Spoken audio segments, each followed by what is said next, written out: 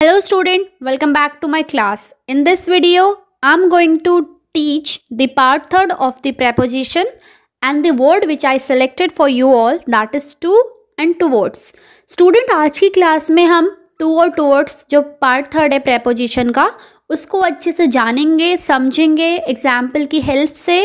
और I wish or I hope that at the end of the video you all are able to clear out the difference between to and the word towards. So let's get started to understand it. सबसे पहले to और towards आपको ये पता होना चाहिए ये preposition का कौन सा पार्ट है, यानी वो किसके अंदर आता है, जैसे टाइम, प्लेस, इस तरीके का. तो जो to और towards शब्द है वो आपका preposition of place के अंदर आता है. अब कभी कभी आप लोग बहुत कंफ्यूज हो जाते हैं क्योंकि टू और टुवर्ड्स का मीनिंग सेम होता है लगभग, लेकिन एग्जैक्टली वही नहीं होता है. बट हम कंफ्यूज होते हैं कि टू और टुवर्ड्स एग्जैक्टली यूज़ कैसे करें, और इसमें काफ़ी तर बच्चे कंफ्यूज भी रहते हैं. तो आज मैं आपको बहुत ही ईजी तरीके से समझाऊंगी जिससे आपको हमेशा के लिए ये डाउट निकल जाए. तो जो सबसे पहले आपको ये तो पता चल गया कि ये दोनों प्रेपोजिशन ऑफ प्लेस है. अब टू और टुवर्ड्स मतलब की तरफ से और से, इन द सेंस दोनों आपका मूवमेंट शो करता है. टुवर्ड्स भी कहीं के लिए मूवमेंट शो करता है और टू भी आपका मूवमेंट शो करता है. लेकिन अभी कैसा मूवमेंट शो करता है, तो जो टू वर्ड है आपका वो यूज़ होता है किसी फिक्स्ड प्लेस या फिर कोई फाइनल डेस्टिनेशन के लिए, और जो टुवर्ड्स है वो आपका कोई भी फाइनल या फिक्स डेस्टिनेशन के लिए यूज़ नहीं होता है. वो सिर्फ आपका डायरेक्शन शो करता है. जैसे मैंने अभी दो सेंटेंसेस लिखे हैं, Priyanka is walking towards the market, और दूसरा लिखा है Priyanka is walking to the market. According to the rules both sentences are grammatically correct. दोनों सेंटेंसेस ग्रामेटिकली करेक्ट है, उनमें कोई दिक्कत नहीं है. आप टुवर्ड्स द मार्केट भी बोलेंगे तो भी सही है और टू द मार्केट बोलेंगे तो भी सही है. लेकिन एक छोटा सा स्लाइट माइन्यूट सा डिफरेंस है दोनों के मीनिंग में. पहला सेंटेंस जो है Priyanka is walking towards the market, hair she is walking in the direction of market. वो मार्केट की डायरेक्शन को जा रही है, उसकी तरफ जा रही है. And second and before that whenever we use towards, जब भी हम टुवर्ड्स यूज करते हैं we are not describing the destination. हम उसकी कोई फिक्स्ड मंजिल नहीं बताते हैं. लेकिन क्योंकि उससे ये भी हो सकता है हमें नहीं पता कि वो मार्केट की तरफ जा रही है, बीच में अगर वो शॉप पे रुक गई या कोई प्लेस पे रुक गई या उधर से पास होके सीधा चली गई, means we do not know the final destination.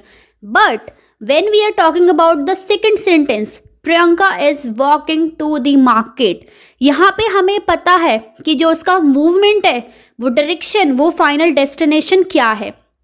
यहाँ पे एक और चीज़ होती है जो Priyanka is walking to the market वाले सेंटेंस में है, वो आपको ये समझने की ज़रूरत है कि जब भी हम किसी फाइनल डेस्टिनेशन के बारे में बात करते हैं तब वहाँ पे उसकी एग्जैक्टली डायरेक्शन इंपॉर्टेंट नहीं होती, उसकी डेस्टिनेशन इंपॉर्टेंट होती है. अब यहाँ पे मार्केट वो किस वे से जा रही है, we do not know that thing. तो हमारे यहाँ पे फाइनल डेस्टिनेशन के लिए हम टू यूज़ करते हैं और नॉर्मल डायरेक्शन शो करने के लिए we use towards. Only final destination is important and we are describing the result in the second sentence. So this is the basic minute difference between the sentences कि towards हम कहाँ use करते हैं जहाँ कोई final destination नहीं होती है, और to करते हैं हम कोई final destination के ऊपर. जैसे इनका हिंदी में बनता है कि प्रियंका मार्केट की तरफ को वॉक करते हुए जा रही है, और दूसरे का प्रियंका मार्केट को वॉक करके जा रही है, मीन्स मार्केट में वॉक करने जा रही है या मार्केट को जा रही है वॉक करके. तो यहाँ पे हमने क्या देखा कि हमारा जो फाइनल है और फिक्स्ड है वो टू है, और जो सिर्फ डेस्टिनेशन का डायरेक्शंस बताता है वो आपका टुवर्ड्स है. अब आगे हम जानेंगे कि टू का सेपरेटली यूज़ कहाँ कहाँ कैसे कैसे किया जाता है according to the rules, according to the situations. So let's get started to understand the next.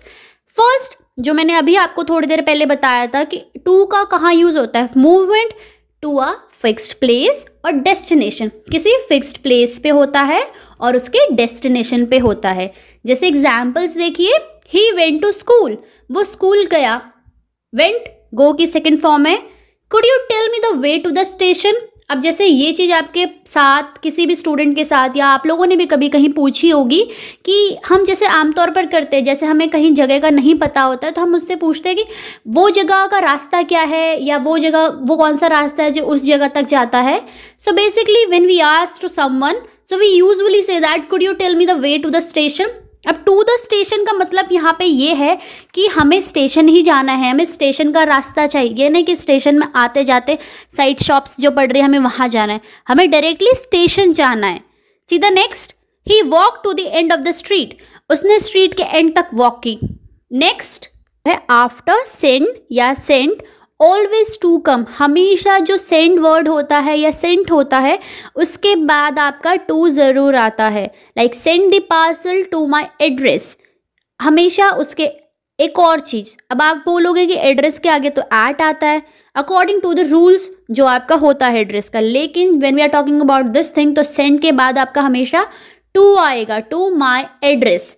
तो send the parcel to my address.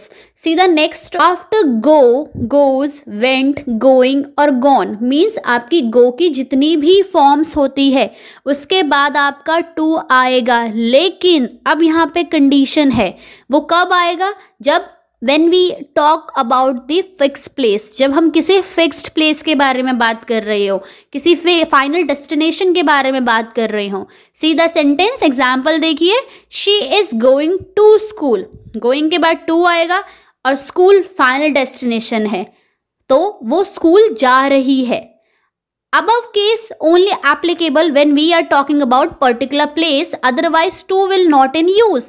जो ऊपर वाला केस है ये go की फॉर्म वाला, ये तभी एप्लीकेबल होगा जब हम किसी पर्टिकुलर प्लेस के बारे में बात कर रहे होंगे. अब वो आपको कैसे समझ क्लियर होगा, आप नीचे आप सेंटेंसेस देखिए. He went for a walk. Walk कोई फाइनल डेस्टिनेशन नहीं है और रूल के अकॉर्डिंग go की फॉर्म के बाद आपका to आता है. लेकिन वो कब आता है? जब आपकी कोई फाइनल डेस्टिनेशन होती है. तो यहाँ पे आएगा he went for a walk. अब एक और केस है, ये सबसे माइन्यूट डिफरेंस भी होता है, कभी कभी हम कंफ्यूज हो जाते हैं. तो स्टूडेंट प्रेपोजिशन समझने के लिए आपको अपना पुराना पार्ट्स ऑफ स्पीच भी क्लियर होना ज़रूरी है. मैंने उसका लिंक भी डिस्क्रिप्शन पे दे दिया है, आप वहाँ से वो भी देख सकते हैं, हर सेपरेट टॉपिक की वीडियो. तो अब देखिए केस क्या है. When adverb will there, then no preposition will be used. जब भी adverb होगा आपके सेंटेंसेस में तो आप preposition यूज नहीं करेंगे. जैसे he went abroad, अब रूल्स के अकॉर्डिंग तो go की फॉर्म के बाद to आता है, लेकिन नहीं, यहाँ पे preposition की जगह क्या है आपके पास? आपका एडवर्ब है, क्योंकि प्रेपोजिशन हमेशा अपने साथ नाउन या प्रोनाउन को रखता है. तो यहाँ पे प्रेपोजिशन के साथ एडवर्ब है तो यहाँ पे प्रेपोजिशन नहीं यूज होगा. ही वेंट होम, अगेन आपका एडवर्ब है. अब हम नेक्स्ट में एक और चीज जानेंगे जिससे आपको एक और चीजें और क्लियर होती जाएंगी. अब देखिए एज फार एज का जो है आपका कितनी दूर तक. सीधे एग्जाम्पल से समझिए, आपको इजीली समझ आएगा. The water came to our नेक, जो पानी था वो कहाँ तक आ गया? हमारी गर्दन तक. You should finish this work from January to मार्च, तुम्हें ये काम कब तक खत्म कर देना है? जनवरी से मार्च तक. कब तक मीन्स तक का सेंस आ रहा है जिसमें. बिफोर टेलिंग द टाइम, और कभी भी कोई टाइम बताने के उसमें. तो यहाँ पे टू का यूज़ कहाँ होता है? टू का यूज़ पहले के उसमें भी हो सकता है, टाइम के उसमें भी. जैसे इट इज़ 3 minutes to 4, 4 बजने के लिए 3 मिनट है समथिंग. तो यहाँ पे आपने क्या देखा कि टू का यूज़ हम टाइम के उसको बताने के लिए भी करते हैं कि इतना एग्जैक्टली कितने बज रहे हैं या कितने बचे हैं या कितने मिनट पहले. तो पहले के सेंस में भी हम टू यूज़ करते हैं टाइम में. अब है यहाँ पे आपका next point, after direct object when we use indirect object. जब भी हम डायरेक्ट ऑब्जेक्ट के बाद इनडायरेक्ट ऑब्जेक्ट यूज करते हैं. जिसको डायरेक्ट इनडायरेक्ट क्लियर नहीं है, मैं डिस्क्रिप्शन पे एक और लिंक दे दूंगी इसका, तो आप वहां से भी क्लियर हो सकते हैं कि डायरेक्ट ऑब्जेक्ट क्या होता है और इनडायरेक्ट ऑब्जेक्ट क्या होता है. लेकिन मैं आपको छोटा सा एक स्लाइटली हिंट बता देती हूँ ताकि कभी आपको क्लियर हो तो कैसा हो. तो जो डायरेक्ट ऑब्जेक्ट होते हैं उसमें आपको जो भी आंसर देना होता है वो देना होता है क्वेश्चन के फॉर्म में, जिसमें आपको व्हाट और whom का आंसर देना होता है. और इनडायरेक्ट में आपको देना होता है to whom, for whom and for what. तो ये माइन्यूट सा डिफरेंस है डायरेक्ट ऑब्जेक्ट और इनडायरेक्ट में। अब इसमें देखिए डायरेक्ट ऑब्जेक्ट के बाद जब भी हम अपना इनडायरेक्ट यूज करते हैं तो टू लगेगा। जैसे Gita can teach English to me, किसे पढ़ाया, हूम, मी, तो मी आपका इनडायरेक्ट ऑब्जेक्ट है और इंग्लिश क्या पढ़ाया, डायरेक्ट ऑब्जेक्ट है। तो डायरेक्ट के बाद जब भी इनडायरेक्ट ऑब्जेक्ट लगेगा वहां पे आपका टू वर्ड हमेशा यूज होगा। अब आगे देखिए, अभी तक तो हम ये पढ़ रहे थे कि एक फाइनल डेस्टिनेशन होती है, कोई प्लेस होती है, बट टू वर्ड आप किसी पर्सन के लिए भी यूज कर सकते हो, किसी व्यक्ति के लिए भी जगह के अलावा। जैसे directly not only place but a person to, जैसे she is giving money to him, वो उसको पैसे दे रही है तो फाइनली, बट यहाँ पे पर्सन भी यूज कर सकते हैं। अब आता है दूसरा, एज एन इन्फिनिटिव वर्ब। अब इन्फिनिटिव वर्ब क्या होते हैं, अगेन आपको इसके लिए वर्ब का कॉन्सेप्ट क्लियर होना जरूरी है। स्लाइड सा बता देती हूँ कि इन्फिनिटिव वर्ब क्या होते हैं, बेसिकली आपके एक्शन वर्ब। तो इसमें एक्शन वर्ब्स का क्या पर्पस होता है, उसके भी आप टू यूज करते हो। जैसे देखिए 4 एग्जाम्पल्स हैं। He wants to meet you, उसका क्या पर्पस है, मकसद क्या है, वो आपसे मिलना चाहता है। सीधा second one, they come here to play, वो यहाँ आए हैं खेलने के लिए, क्या मकसद है, खेलने का। We earn to live, earn मतलब होता है कमाना, हम जिंदा रहने के लिए कमाते हैं या कमाने के लिए जिंदा रहते हैं। आप बताइए। She loves to where really colourful dresses, उसको पसंद है कैसे, कलरफुल ड्रेसेस। तो हमने यहाँ क्या देखा कि जो आपका टू है वो किसी मकसद के लिए या किसी एक्शन वर्ब के पहले लगता है, यानी इन्फिनिटिव वर्ब के पहले लगता है। दूसरा देखिए, कोई भी लिमिट या कोई पीरियड टाइम एंड हो रहा हो, चाहे उसकी मेजरमेंट्स हो या डे हो या कोई मंथ हो, वहाँ पे भी आपका टू लगता है। जैसे the petrol prices rose up to 90 पर लीटर, वी वर्क 7 to 12, मतलब खत्म होने, हम 7 से 12 बजे तक, एंडिंग टाइम है Monday to Saturday, days means आपको ये ध्यान में रखना है कोई भी लिमिट या कोई भी पीरियड ऑफ टाइम एंड हो रहा हो तो वहां भी आप टू यूज करोगे। जैसे इसमें मंडे टू सैटरडे कोई 1 पॉइंट से दूसरे पॉइंट टाइम को बताया। अब एक चीज और है, जाने के लिए तो आप टू यूज कर दोगे, बट आने के सेंस में क्या यूज करोगे ये आपको कमेंट सेक्शन में बताना है। जाने को तो टू है when you are going to some place, but when you are coming that place, तो आप वो डैश में क्या यूज करते हो वो आपको कमेंट सेक्शन में बताना है, तो आप वो जरूर बताइएगा। अब देखते हैं नेक्स्ट कहाँ पे यूज होता है आपके टू का। Before home two will never come, कभी भी होम वर्ड, होम आपने अभी शुरू में देखा था एक एडवर्ब होता है, उससे पहले आपका टू कभी नहीं आएगा। सीधी example, please send her home, और आपने स्टार्टिंग में ये भी देखा था कि सेंड के बाद टू आप हमेशा लगाते हो, लेकिन रूल्स के अकॉर्डिंग अगर होम लिखा होगा तो वहां पे कभी भी आपका टू एप्लीकेबल नहीं होगा। सीधा second example, you should leave for home, तुम्हें घर के लिए निकलना चाहिए। अब नेक्स्ट रूल क्या है, पॉजिटिव एडजेक्टिव। पॉजिटिव एडजेक्टिव क्या होते हैं, अगर आपको ध्यान होगा माय, हिज, हेयर, ये सारे आपके पॉजिटिव एडजेक्टिव के अंदर आते हैं। एडजेक्टिव का वीडियो भी मैंने डिस्क्रिप्शन पे दे दिया है, तो आप एक बार अपना रिवीजन भी वहां से कर ले।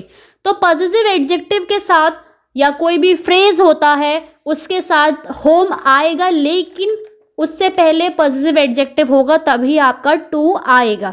मतलब पॉजिटिव एडजेक्टिव का होना जरूरी है होम से पहले, तभी आप उस सेंटेंस में टू वर्ड यूज कर सकते हो। जैसे the publisher came to my home yesterday. अब अगर हम माई को यहाँ से रिप्लेस कर देते हैं तो होम के आगे तो टू नहीं लग सकता, तो यहाँ पे आपको माई एप्लीकेबल लिखना पड़ेगा, तभी पॉजिटिव एडजेक्टिव सूटेबल है यहाँ पे यूज करने के लिए। Next, I went to her home last night.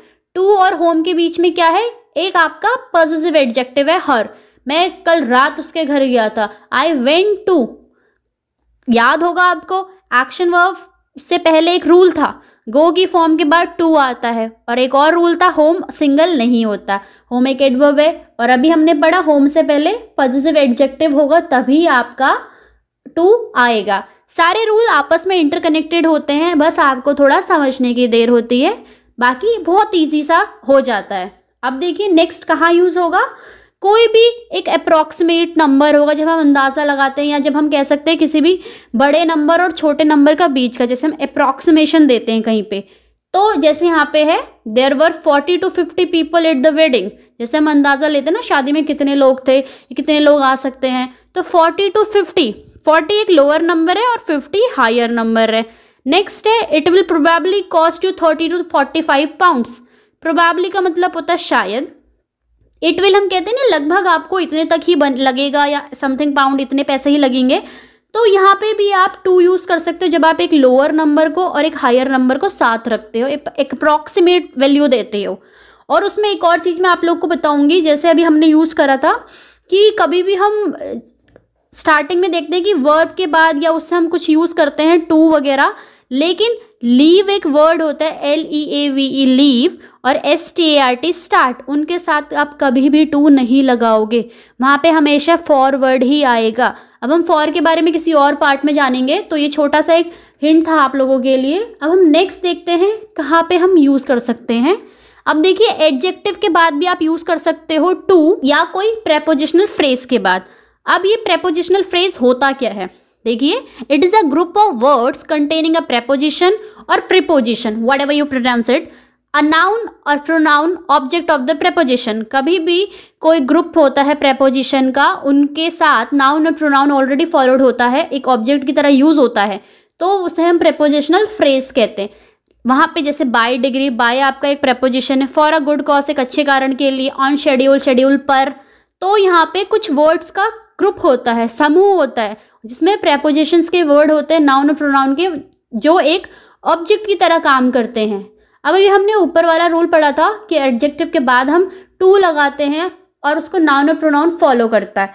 तो देखिए सेंटेंस क्या है आपका, I can not bear people being cruel to animals. Bear मतलब यहाँ पे एनिमल वाला बेयर, यहाँ पे बर्दाश्त करना वाला बेयर के उसमें बात कर रहे हैं। Be kind to her, you are so नेस्टी to her. अब आपने देखा टू के बाद हमेशा एक आपका कुछ ना कुछ प्रोनाउन दिया हुआ है या नाउन दिया हुआ है। अब नेक्स्ट देखते हैं, it also use to indicate a limit और एन एंडिंग पॉइंट, जो हमने स्टार्टिंग में पढ़ा था कि एंडिंग पॉइंट जब वहाँ पे होता है वहाँ पे भी ये यूज होता है। जैसे कह सकते हैं the snow was piled up to the roof, piled मतलब होता है ढेर लग जाना। The stock prices rose up to $100, during the flood the water came up to my knees during the high season. तो यहाँ पे आपने देखा कि क्या जो एंड टाइम होता है वहाँ पे भी हम टू यूज करते हैं।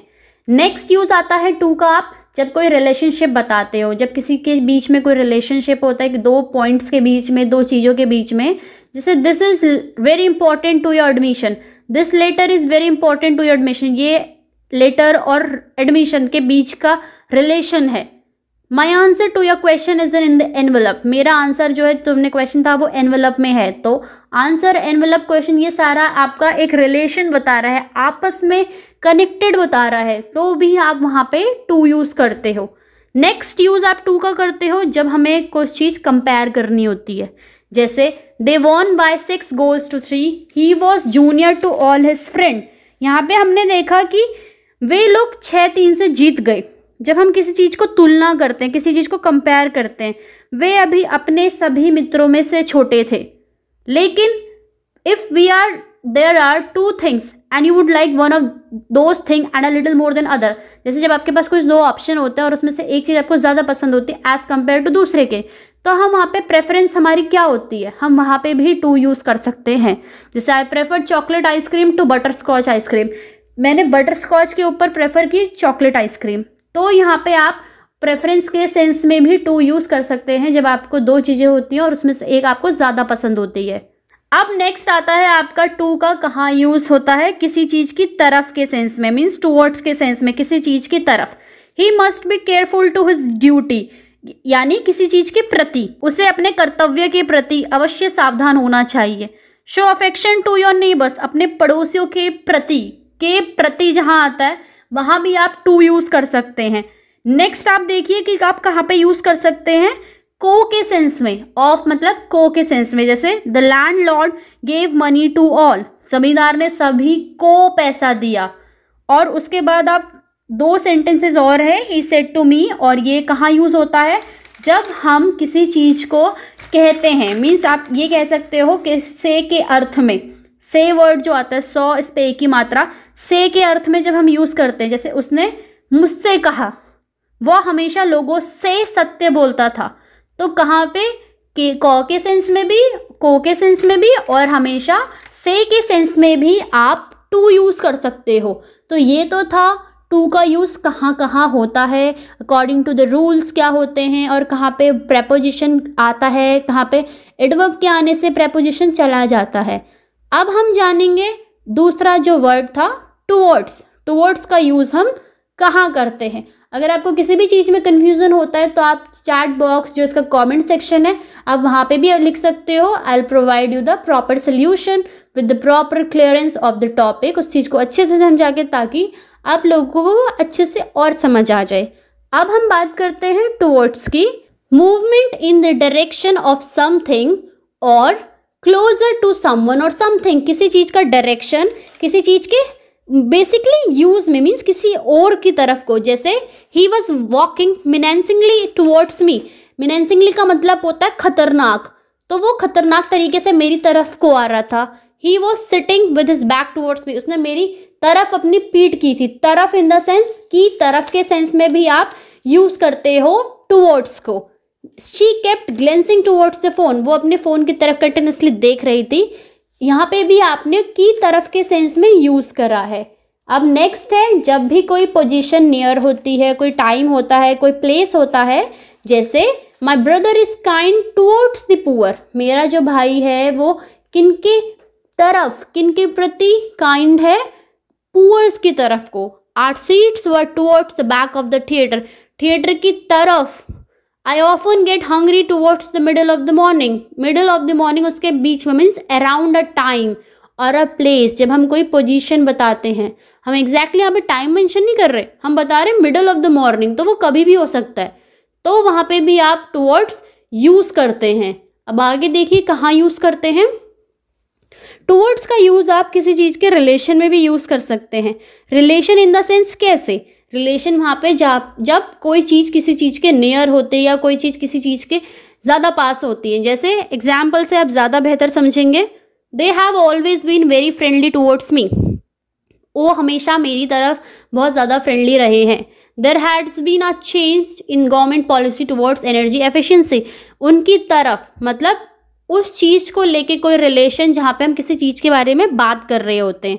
अब जैसे देखिए नेक्स्ट, किसी चीज़ का पर्पस। जैसे हमने टू में भी पढ़ा था कि पर्पस होता है जब हम वर्ब के बारे में बात कर रहे थे, इन्फिनेटिव वर्ब के बारे में। अब यहाँ पे हम टुवर्ड्स का देख रहे हैं, जब कोई चीज़ हमें अचीव करनी होती है किसी चीज़ को लेके। जैसे I am saving up to bye a car and dad has given me some money towards it. मैं सेविंग कर रहा था कुछ बाइक खरीदने की, कार खरीदने की, और डैड ने उसके लिए मुझे ऑलरेडी मनी दे दी, मीन्स उसकी तरफ कुछ पैसे दिए। The work that student do during the term counts there final grade. उसकी तरफ किसी चीज़ को पर्पस है, किसी चीज़ को अचीव करना है, तो भी हम आपका टुवर्ड्स यूज़ करते हैं। नेक्स्ट देखिए, किसी चीज़ की अचीवमेंट्स लेना, किसी चीज़ की तरफ को एक स्टेप बढ़ना, उसकी तरफ जाना। जैसे this is a first step towards universal health care, या जैसे बोलते हैं ना this is your first step towards your journey. इस तरीके से उस चीज़ के क्लोज जाना जो आपको अचीव करनी हो। या फिर आप कह सकते हो किसी पॉइंट टाइम के क्लोज जाना, मीन्स जब जैसे मंथ एंड हो रहा होता है तो हम कह सकते हैं toward the end of April, toward the end of August, May, June, anything, means जहाँ पे पॉइंट ऑफ टाइम के एंड आ रहा होता है, जो हमने स्टार्टिंग में भी पढ़ा था। नेक्स्ट आता है with the M of obtaining something और helping someone to obtain something. जब हमें किसी चीज़ की हेल्प करनी होती है, किसी चीज़ को मदद करनी होती है, वहाँ भी हम टुवर्ड्स यूज़ करते हैं। जैसे the money will go toward a new school building. जो ये पैसा है ये किधर जाएगा, किस चीज़ की हेल्प करेगा, उस बिल्डिंग को, नई स्कूल बिल्डिंग की बनने की तरफ। तो यहाँ पे हो रहा है, उस चीज़ को हेल्प की जा रही है, इसलिए भी आपका टुवर्ड्स आया है। अब एक और देखिए टुवर्ड्स का यूज़ कहाँ होता है। Because when we used when saying how you feel about someone or something or how you treat them, जब आप उन्हें कैसा फील करवा रहे हो, कैसा ट्रीट कर रहे हो, वहाँ पे भी आप टुवर्ड्स यूज़ करते हो। जैसे he is not feeling very friendly towards you at the moment, वो उसकी तरफ एकदम से फ्रेंडली फील नहीं करा, वो फीलिंग, वो कैसा ट्रीट कर रहे हैं, वहाँ पे भी आपका टुवर्ड्स यूज़ होता है। The church attitude towards divorce, international policy towards Iraq. उसकी तरफ, इराक की तरफ, तो वहाँ पे वो कैसा फील हो रहा है उस चीज़ को लेके, या वो उसे कैसा ट्रीट कर रहे हैं। Next, used for showing how a process is developing in a way that will produce a particular result. किसी भी चीज़ के प्रोसेस में यूज़ करने के लिए, और जब उसका पर्टिकुलर रिजल्ट आता है, लाइक प्रोग्रेस उसकी तरफ चल रही है। किस चीज़ की तरफ चल रही है? यूरोपियन यूनिटी की तरफ। Not much has been done towards improving safety, कुछ भी नहीं हुआ उसकी तरफ। जब कोई चीज़ प्रोसेस में चल रही होती है, डेवलपिंग हो रही होती है, वहाँ पे भी हम टुवर्ड्स यूज़ करते हैं।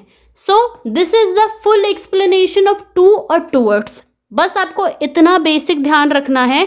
अगर आपको ज़्यादा एकदम से नहीं याद आ रहा है कि जो टू वर्ड होता है वो फाइनल और फिक्स, डेस्टिनेशन या प्लेस, और जो टुवर्ड्स होता है वो आपको जस्ट डायरेक्शन लीड करता है, वो फाइनल या पर्टिकुलर प्लेस आपको नहीं बताता है।